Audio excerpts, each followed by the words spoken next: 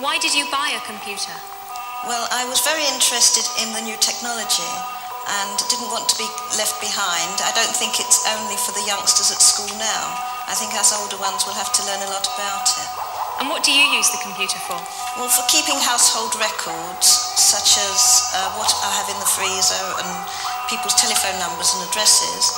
I use it as a word processor for my letters, which always come out perfect now.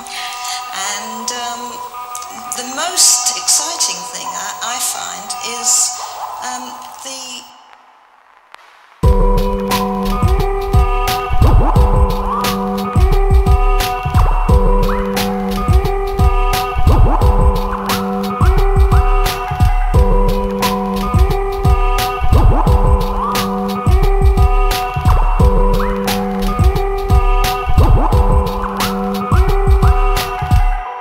Why did you buy a computer?